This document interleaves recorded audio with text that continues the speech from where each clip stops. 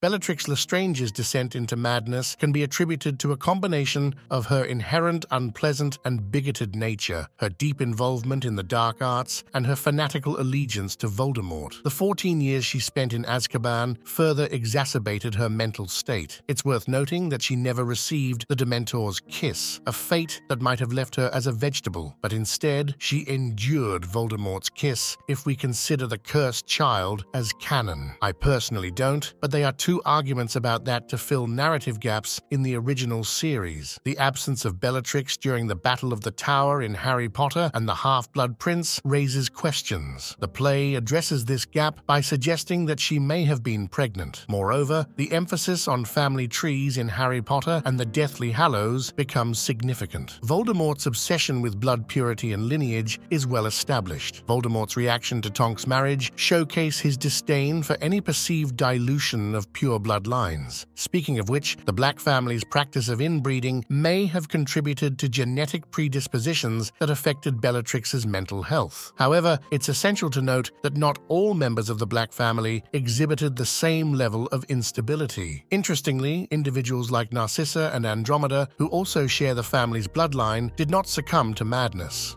Bellatrix married Rodolphus, and they do not have children, ruling out bloodline preservation as a motive. Arranged marriages are not mentioned in the books, so it's unlikely they were forced into marriage. Her imprisonment in Azkaban during what could have been her best childbearing years hindered any plans for starting a family. If she was willing to have kids, this fact could let her devastated in her lonely years in Azkaban, where the Dementors reminded her of her worst moments. Bellatrix Lestrange was born around 1951.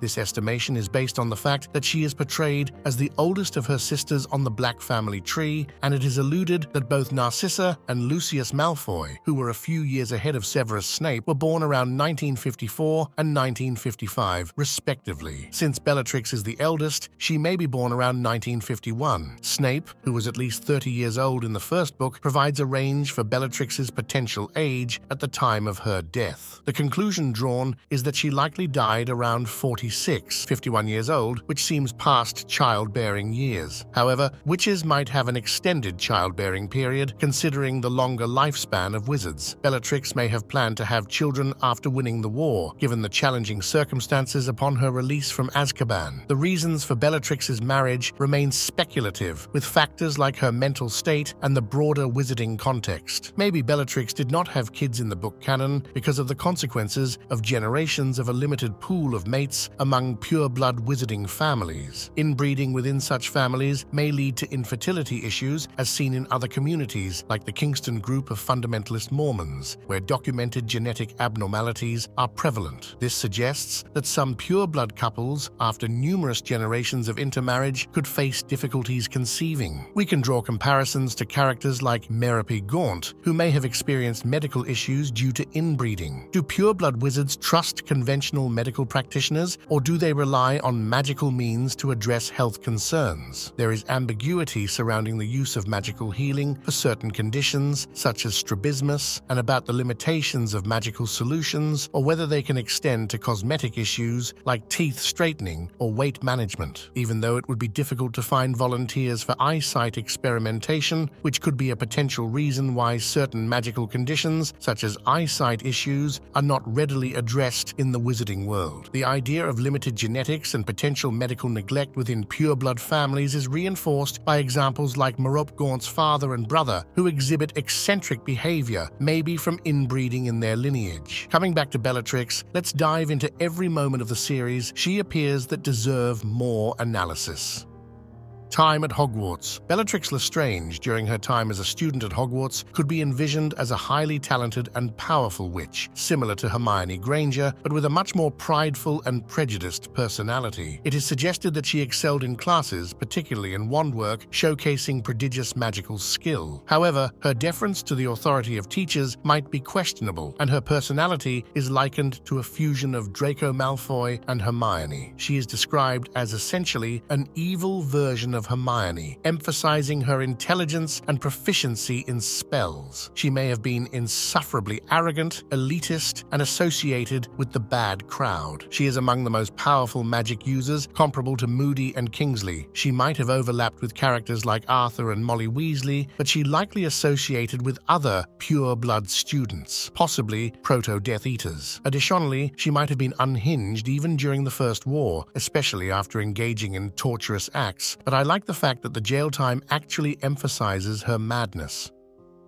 The arrest. The Death Eaters, including Bellatrix, the Lestrange brothers, and Barty Crouch Jr., did not immediately go after Harry Potter for several reasons. Firstly, Bellatrix was certain that Voldemort, their master, wasn't truly gone after his disappearance following the incident with Harry. In their pursuit to find Voldemort, they focused on other members of the Order of the Phoenix, particularly Alice and Frank Longbottom, to extract information on Voldemort's whereabouts. The Death Eaters used the Cruciatus Curse on the Longbottoms, but failed to obtain any useful information. Frustrated and desperate, Bellatrix subjected the Longbottoms to further torture, resulting in the loss of their minds and any memory of their newborn son, Neville. This brutal act, however, didn't lead them to Harry. Several reasons explain why they didn't go after Harry immediately. Firstly, the idea that a mere baby could defeat the most powerful dark wizard in the world was unheard of, and the concept of Lily's sacrificial protection was likely foreign and unbelievable to the Death Eaters. They probably thought Voldemort had been captured before reaching Harry, and the story of the rebounded curse was a ruse to keep them from attempting a rescue.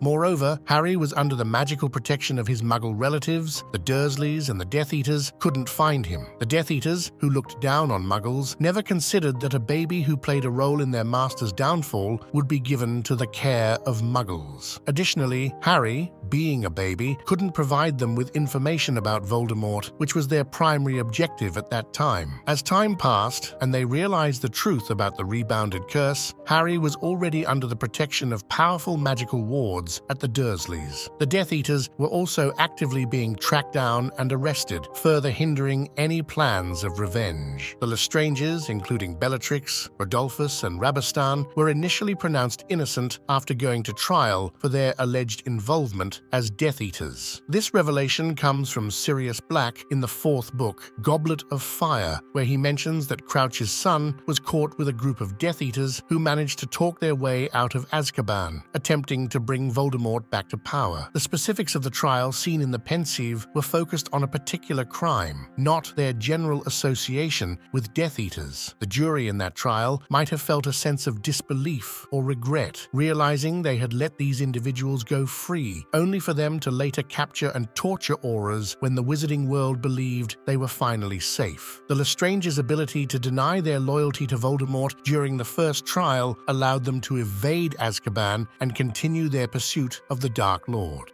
In the fourth book of the Harry Potter series, Sirius Black explains his escape from Azkaban, detailing how he transformed into a dog to sneak past the guards and swim to shore. He also sheds light on the challenge of maintaining his sanity during the escape. However, when it comes to the mass breakout involving the Lestranges and others, there's no explicit indication in the books about the specific methods they used to escape Azkaban. Voldemort might have had control over the Dementors at that time, allowing the mass breakout to occur.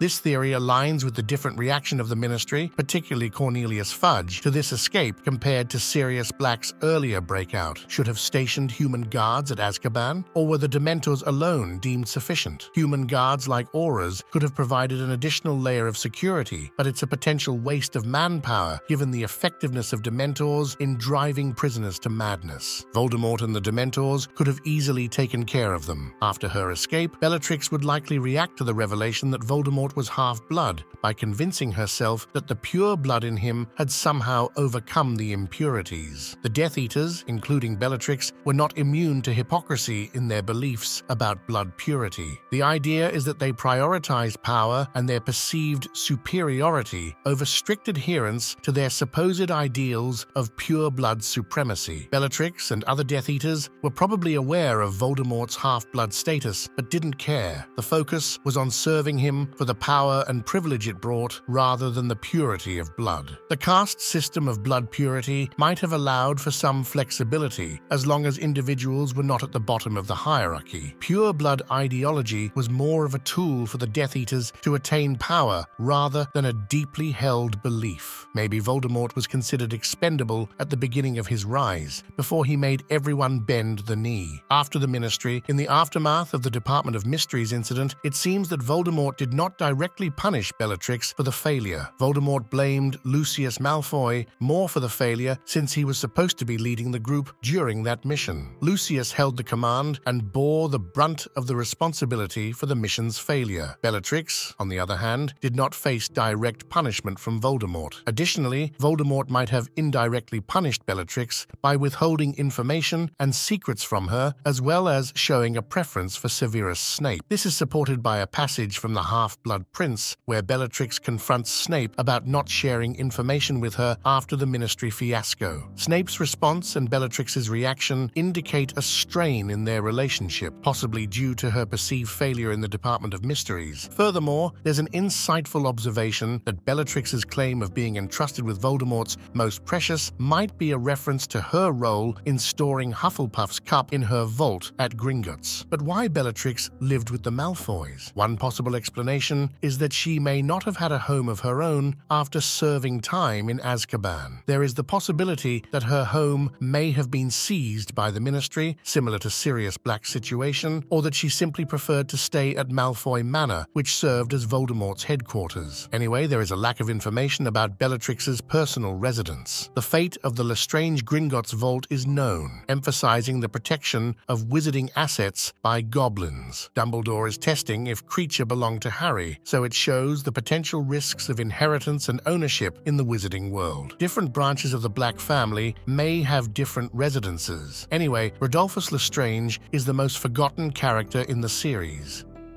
The Malfoy Manor. If Bellatrix had kept Ron in the room while torturing Hermione, there's a strong argument that Ron might have been emotionally compelled to reveal information about the Horcruxes to stop Hermione's suffering. The intense emotional bond between Ron and Hermione, as portrayed in the books, suggests that Ron could have been more vulnerable to breaking under the pressure of witnessing Hermione's torture. However, Bellatrix might not have been interested in information about the Horcruxes. Ron revealing that they hadn't been into her vault and knew nothing about the Horcruxes might not have had a significant impact on the overall outcome. The potential revelation about the fake sword in Bellatrix's vault could have raised questions about Snape's loyalty, but it's uncertain if this information would have altered the course of events significantly. Additionally, Bellatrix's character is portrayed as fanatically loyal to Voldemort, and her understanding of compassion or affection is limited. Bellatrix might not have considered using Ron to extract information in the same way, as she lacked the empathy to exploit emotional connections.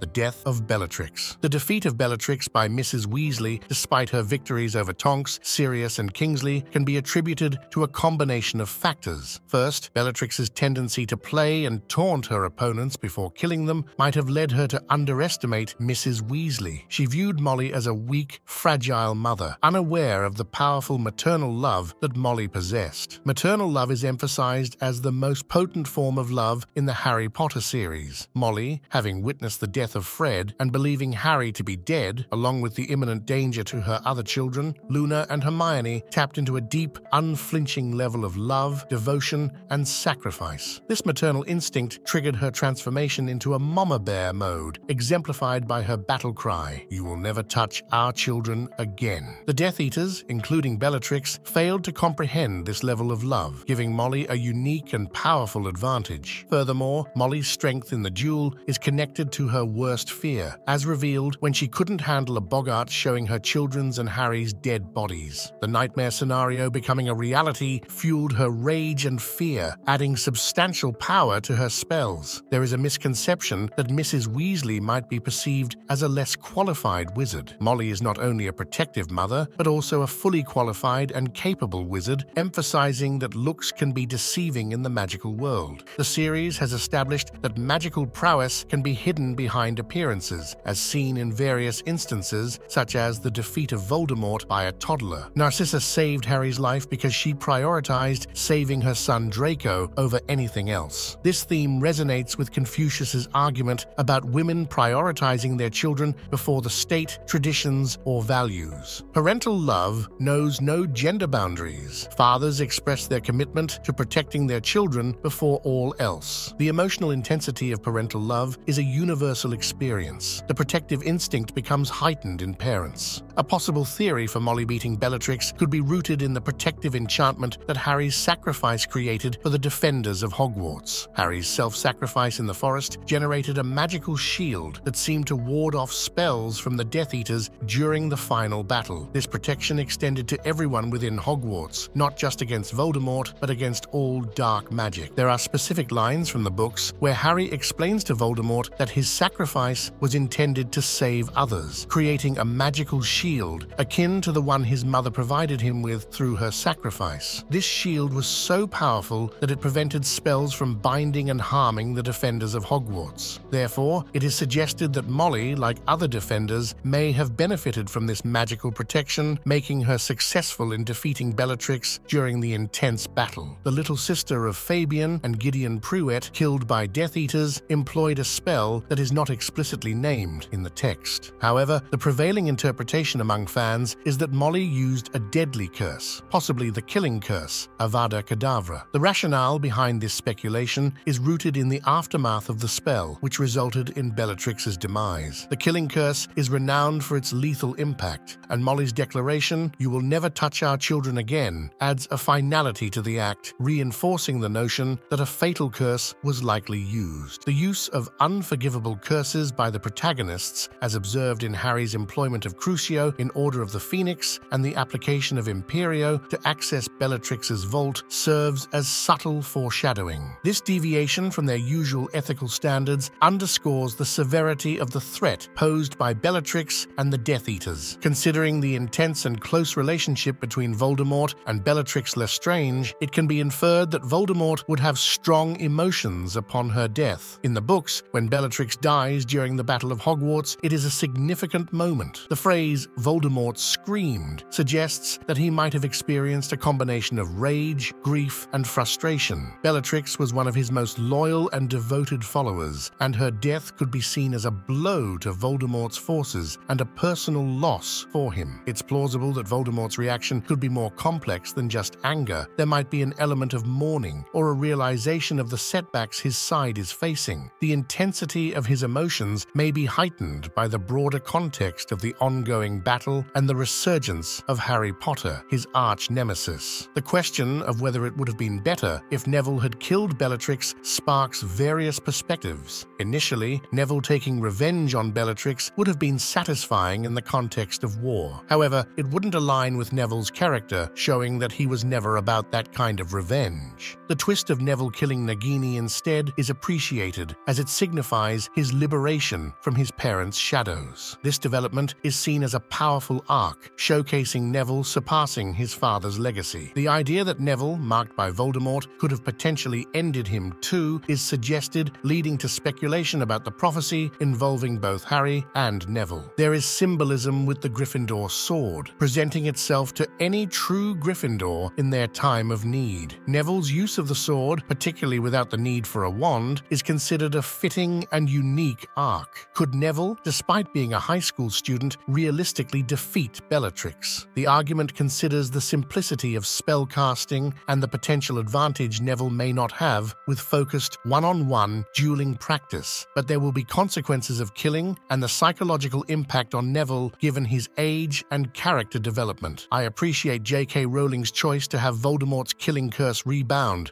preserving Harry's pure soul. The contrast is drawn with characters like Molly, who, as a parent, is portrayed as more capable of handling the weight of taking a life. I hope you enjoyed this new video, and if you do, consider watching another article on the channel page. You will be able to know the wizarding world a bit deeper while helping the channel develop. Nox.